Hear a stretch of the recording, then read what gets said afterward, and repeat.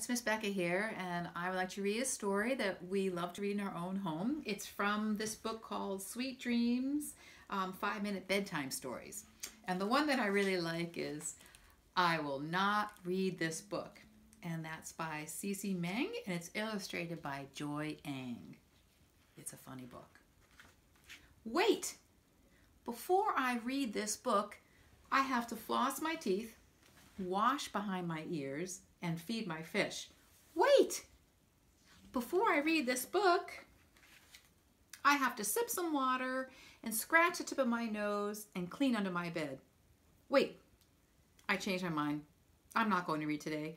Reading is hard and I don't read fast, and sometimes there are words I don't know. I will not read this book, and you can't make me. I will not read this book even if you hang me upside down by one toe. I will not read this book even if you hang me upside down by one toe over a cliff. I will not read this book even if you hang me upside down by one toe over a cliff while tickling my feet.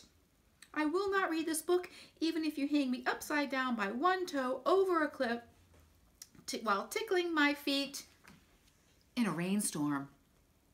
I will not read this book even if you hang me upside down by one toe over a cliff while tickling my feet in a rainstorm with lightning above